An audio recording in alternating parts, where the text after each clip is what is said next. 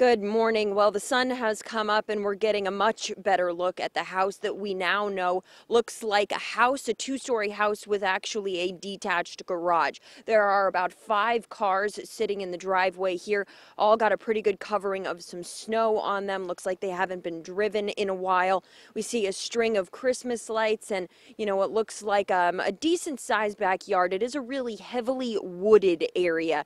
But the houses and cabins here are not too terribly far apart from what we gather. So definitely getting a better look at the house this morning. As far as the family that lived inside of it, Jake Patterson that lived inside of this house, we spent a lot of time over the last couple of days talking to people who live around here who say no one really seemed to know who the Pattersons were. As far as Jake Patterson and people who went to high school with him, a lot of people said that he was very smart, but very quiet. In his high school yearbook, he said that after his graduation, he wanted to join the Marines. His senior quote was, "Finally done with school." But again, a lot of people that we talked to seem to reiterate the same sentiment about Jake Patterson.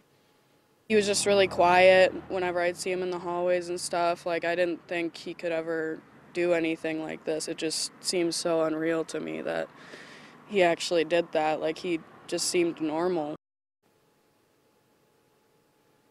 And that's school K through 12. So there's only about 500 kids from what we're told that go there. So they really grow up together. A teacher's aide also, we spoke with her and she said that she never really saw Jake apply himself, but he was constantly acing his exams. So a smart person as well as a very quiet person. We hope to learn more about what investigators found here. We do know that they recovered a shotgun consistent with the one used to kill Jayme Closs's parents back in October. Jake is set to make his first court appearance on Monday. We hope to learn more then. For now, we're live in Gordon. Alex Lainert, Fox 9.